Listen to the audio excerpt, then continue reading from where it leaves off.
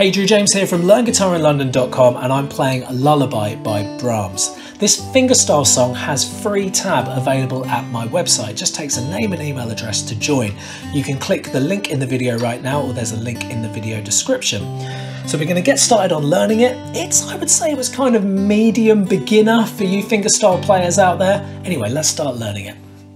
So this is fingerstyle guitar, which means that the thumb plays the E, A and the D string, the index plays the G, the middle plays the B, and the ring plays the E. That is the classical approach to assigning fingers to the strings, okay? So the beginning of this song,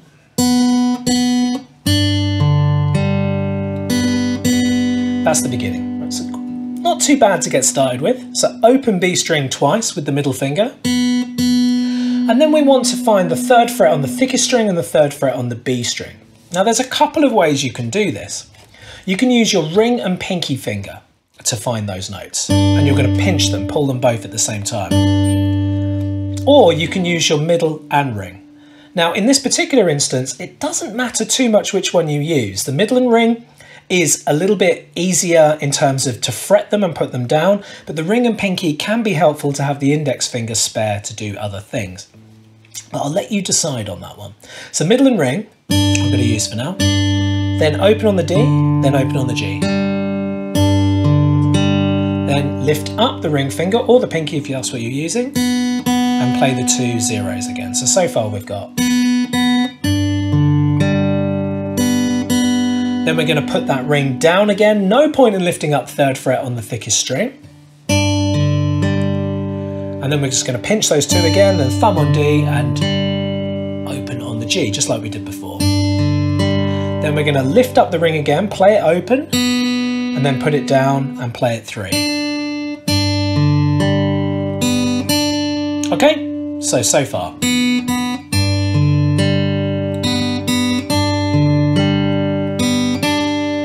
Good, now from here, keeping the middle finger down, or if you're using ring and pinky, doesn't matter, but keeping this down, just move the ring finger down to the third fret on the thinner string like you're doing a traditional open G chord. Pinch the top and bottom strings together, then open G string. Then with the index finger that's spare, or if you're doing it this way, you would use the middle finger that's spare.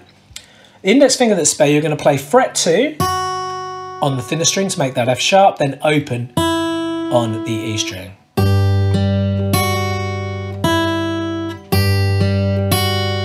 That's just it looped. Okay, good. So far.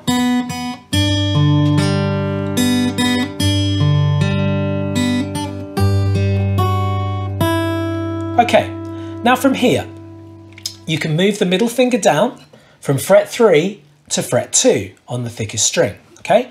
From there, take your ring finger, put it also on fret 2 on the G string, and the pinky finger on the B string, like so. Okay, now you don't have to have all of these down at the same time, but it really helps to make this D over F sharp chord. And we're pinching top and bottom strings, that's fret 2 and thinnest string, which is an open, and then second fret on the G, which we're fretting with this finger, and then the pinky playing the 3. And then to finish that bar, we play the 2 again that the ring finger's holding down, and then we play open on the B string. So I'll do that bar slowly. So you see, I'm just having to lift up the pinky. Okay, now from here, leave the middle finger where it is. Put your index on fret 1 on the B string, and pinch those two strings together. So that's thumb and middle finger with the fingerstyle rule. Then we're going to play open D string with the thumb, and the ring finger's going to come down to fret 2 on the G string. You can keep that held down, and then play the 2 again on the G, then lift up the index finger off the B. Okay, moving into the next bar, I'll recap in just a moment. So the next bar is identical to the previous bar, which is bar 6, okay, so that's bar 6, and then bar 7 is. The only difference is the ending. there's a 0 on the B string in bar 6, and in bar 7 the 1 stays. So the index finger stays there the whole time.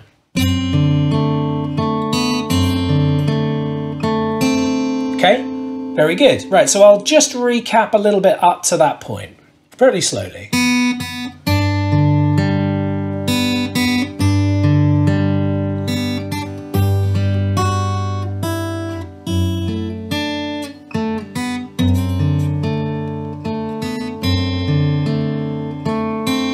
Ignore my buzzing, I need to practice it more. Now from here we're going to move into a D chord. Now you can move into the full D, which is what I've been doing when I've been playing it, or you can just prioritise fret 2 on the thinner string and just pinch the D string and that 2, then play open E string, and then fret 3 on the B, and then fret 2 again on the E string. Now the benefit of doing it individually with the note off the back of this chord, that's making the D, okay? Or you can do it this way and individually fret them. To be honest, it's not a deal breaker on the tone. It's a little harder to move from this chord to a full D than it is to just isolate the middle finger. But once again, have a little try at both, see which one you prefer. Now let's move into bars 9 and 10, which are like this. Okay, so we're fret 3 on the thicker string and the thinner string like we had earlier. You can use ring and pinky, or you can use middle and ring. This is where I got myself into a bit of a tiz-was when I was playing it, because for this one, using ring and pinky is actually a little better because you go to this C chord. And you see you've got the index finger spare. So it may serve you better to do the first part where you do the 3s to use ring and pinky. But once again, it's not a deal breaker as long as perhaps when you get to this part, you either need to go from this to that. You see what I'm doing? From the G to the C, or from the G to the C like that, you know? But I'm gonna leave that one up to you. It's all to do with tone and how quickly you can get to it as well. That's a big part of it. So bar 9, pinching top and bottom string, open G, open B, then 2 open Gs. Then moving to the 3s on the A and the E string. Okay, so we're making a sort of a partial C chord, so ring fingers on fret 3 on the A string, pinky fingers on fret 3 on the thinnest, and the index is also on fret 1 on the B string. Pinching the A and the E string, open G, first fret on the B, open G, open on the E, and then the 1. So the pinky stays on the 3 initially, but then it gets lifted up at the end of that bar. Okay? Okay, then moving your 3s up to the E and the B string. Okay, so I'll do that slowly. So I'm pinching those 2 3s, then open on D, open on G, open on D, lift up pinky finger to do an open on B, and then open on G. Okay, taking it back to bar 9, we have this.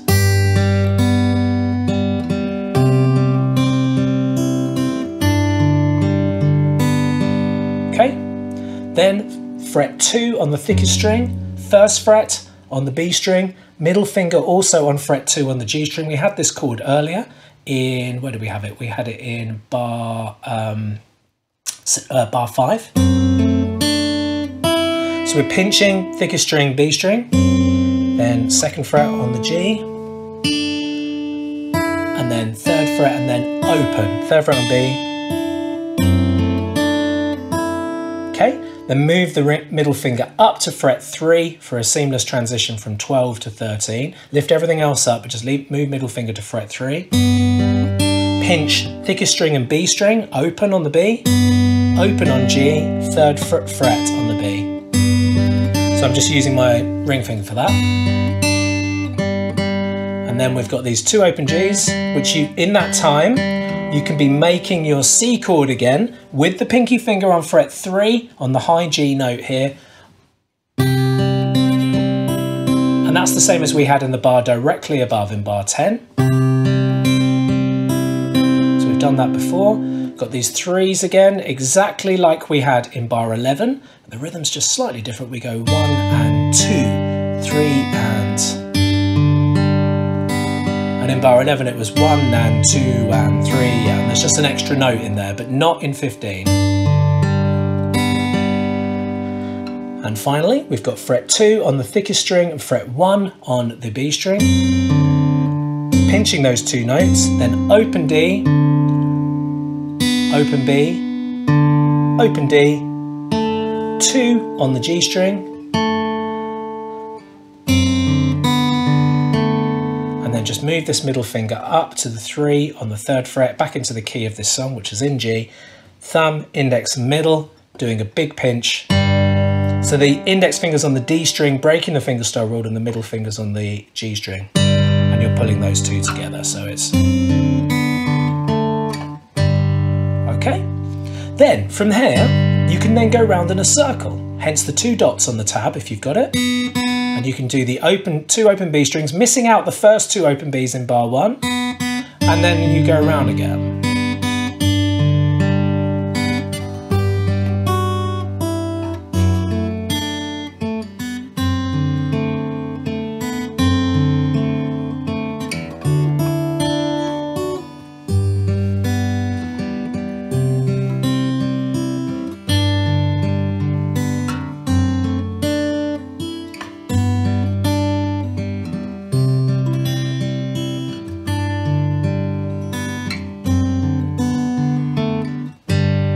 So I really hope you've enjoyed that. Keep on playing.